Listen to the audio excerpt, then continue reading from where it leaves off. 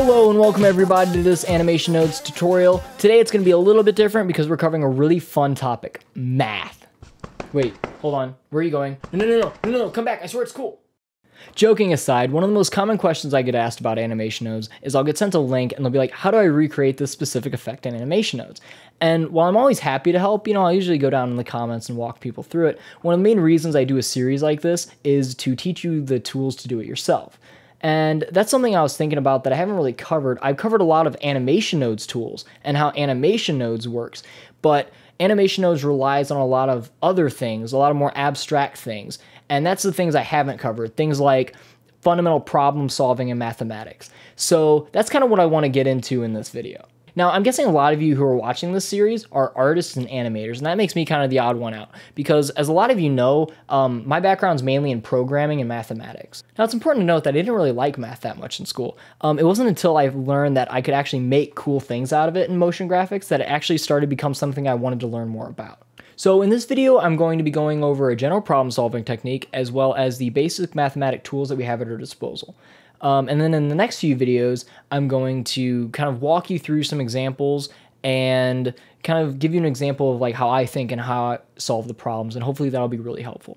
Now, difficulty warning. A lot of the things I'm going to be covering should sound pretty familiar to anyone who's in or has graduated high school. However, for my younger viewers, which I know there's a few, don't be afraid and don't turn away quite yet, because there's still a lot you can learn, especially if you made it this far into the series. At the very least, you will be able to kind of just glaze over the videos, get a little bit here and there, and when you actually encounter these things in school, you'll understand the cool ways that these tools can be used. I generally approach a problem in 3 basic steps. 1. Get a basic idea of what kind of result I want to achieve. Remember, this is motion graphics, not nuclear physics. If we want to scale back or accidentally stumble upon something that's a lot more interesting, we can always adjust this step later. 2. Figure out what data we already have at our disposal. This is just a brainstorm of what resources we will have at the moment we need to solve the problem. This can be things like object position, rotation, and any other data that we have available that might help us figure out a solution. Finally, 3, determine what tools we can use in order to use the data from step 2 to get to our result in step 1. So now over to the math side. While the exact math from project to project is going to vary wildly, there are some common tools that are going to come up time and time again as you script visuals. And so today I'm going to walk through some of the basic tools and give you some examples of the basic use cases for them, but I want to really stress that this is by far from the only use cases of these tools. And as you start to play with them, as you start to get more familiar with them, you're going to come up with your own ways and your own kind of tips and tricks on like where to use these things. While it might sound obvious to some, one of the first things that we will need to understand is how basic math like addition and subtraction can be used.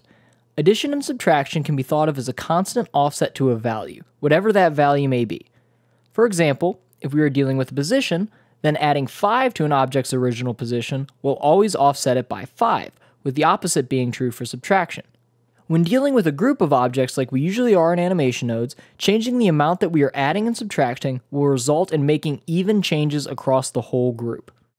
Multiplication and division can similarly be thought of as an offset, but one that changes or scales based on the value that is used.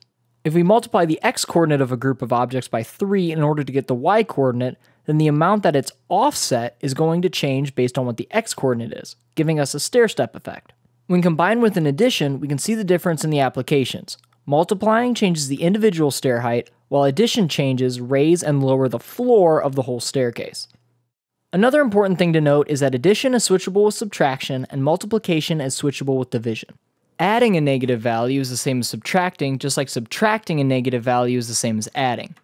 Multiplying by a fractional value, such as 0.25, is the same as dividing by 4, and dividing by a fractional value like 0.5 is the same as multiplying by 2. TLDW, addition and subtraction is an offset, while multiplication and division will scale a value.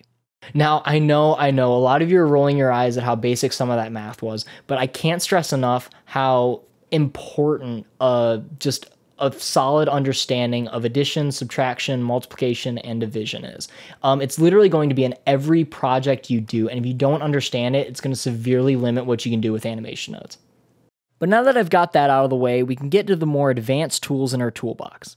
Some of the tools we are going to cover are floor and ceiling functions, modulo, algebraic functions, as well as sine, cosine, and basic trig. The floor and ceiling functions are pretty simple. They are basically rounding without the rounding. Floor will drop a decimal number to the nearest whole number, while ceiling will raise it to the nearest whole number. These functions are good for breaking up a constantly changing number into segments, sort of like how a clock's constantly spinning motor gets split into individual seconds. The modulo function works kind of like division, except it returns only the remainder or the overflow of the division. Again, using the clock analogy, we can think of a clock as being time modulo 12. If we were at noon on a clock and were to go forward 14 hours, we would land on 2. Also, lower numbers are unaffected, so 7 modulo 12 is still 7, while 31 modulo 12 is also 7.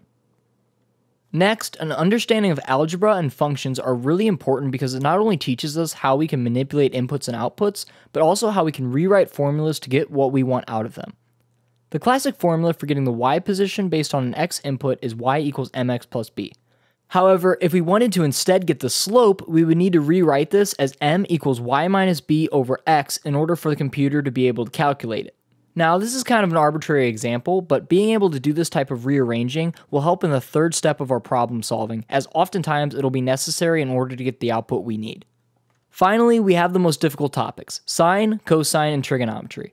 There's no possible way to even begin to scratch the surface of this one, but at the very least, I can gloss over some of the important bits. Sine and cosine are functions used to calculate angles and create circles. Cosine is for calculating the x value, and sine is for calculating the y value. They are also really handy for generating smooth oscillations and wave shapes.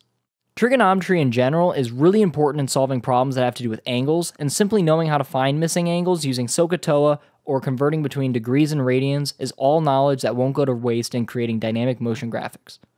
Now, I know this video is going to be kind of a black sheep in the series, but I'm hoping this video, as well as the next few where I walk you through my problem solving, is going to encourage some of you to kind of experiment more on your own. That about wraps up this video. If you like this video, be sure to like and subscribe. If you want to help me support this channel and make more videos like this one, you know what to do. Support me at my Patreon page at the end of this video or in the link in the description down below. And as always, I will see you next time.